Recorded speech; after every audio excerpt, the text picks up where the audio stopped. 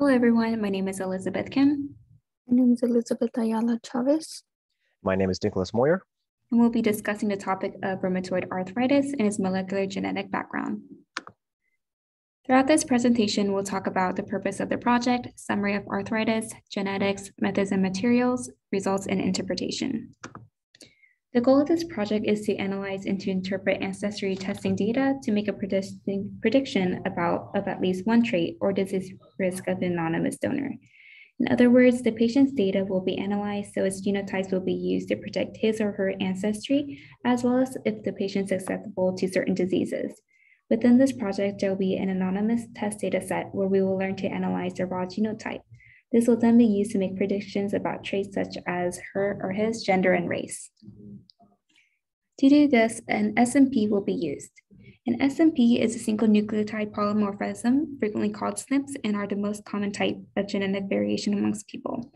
They're important to study for molecular genetics because researchers have found that SNPs may help predict an individual's response to certain disease, susceptibility to environmental factors like toxins, and the risk of developing certain disease like rheumatoid arthritis. And again, to clarify the goal of this project is to analyze and to interpret ancestry testing data. Rheumatoid arthritis is a chronic inflammatory disease that affects the smaller joints at first, then progresses to the larger joints, eventually causing damage to the bone and cartilage. The main symptoms of RA are pain and stiffness of the joint and the development of rheumatoid nodules. The causes of RA range from genetic factors such as the human leukocyte antigen to environmental factors such as smoking and pathogens. RA is not hereditary, however, a number of genetic markers have been found by researchers that may increase the risk of developing RA. Now on to the genetics of rheumatoid arthritis. Before we get too deep into the weeds, let's review some basic genetic concepts. DNA is made of 4 nucleotides denoted by the letters A, T, G, and C. Different sequences of these nucleotides on our chromosomes encode for various genes, which in turn create specific proteins that perform all sorts of functions throughout the body. Mutations to these sequences can have little to no effect at all or cause a myriad of diseases. On the right-hand side of the screen, we can see the central dogma of genetics, which is an overview of the flow of genetic information. DNA is used to make messenger RNA through transcription, and messenger RNA is used to make proteins through translation. Now we get to the central premise of this presentation. SNPs, or single nucleotide polymorphisms, are instances of nucleotides at certain positions in the genome being different than it would normally be in a healthy individual. These can lead to proteins malfunctioning and for diseases to occur. There are normally many SNPs that occur at a rate of about 1 in every 100 to 300 nucleotides, but there are mechanisms in place during DNA replication to fix the errors when they do happen. Rheumatoid arthritis is a single nucleotide polymorphism disease on the HLA-DRB1 gene, but it should quickly be noted that this disease is not heritable. These mutations can cause some amino acids to change shape, specifically the area near the antigen recognizing binding groove. This region is critical because it triggers an immune response when a bacteria or virus binds to it. It is suspected that these changes can allow normal peptides produced by the body to bind to the gene, thus triggering the immune response, but research is still not clear on that. Additionally, scientists have recently determined that RA is caused by genetic changes that influence this protein.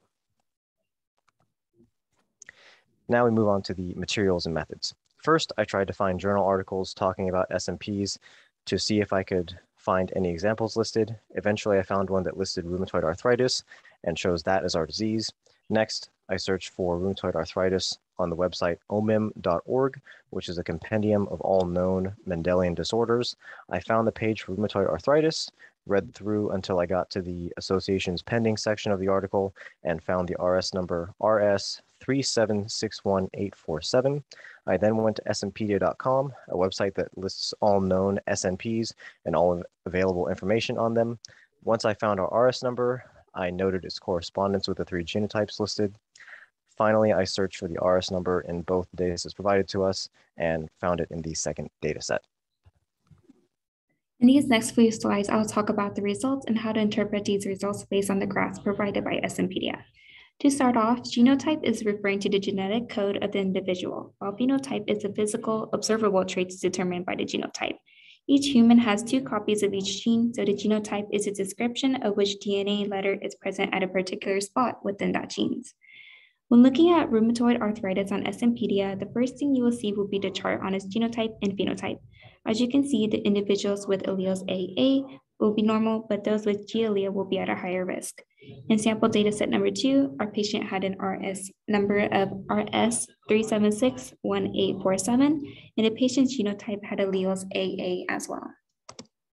At the bottom of this slide, there's a bar graph of different percent of races that are both unaffected and affected by rheumatoid arthritis. As you can see, the brown represents a normal phenotype, while the green with AG, dark blue with GG. With each category, you're able to see which races are the most frequent with those sets of alleles.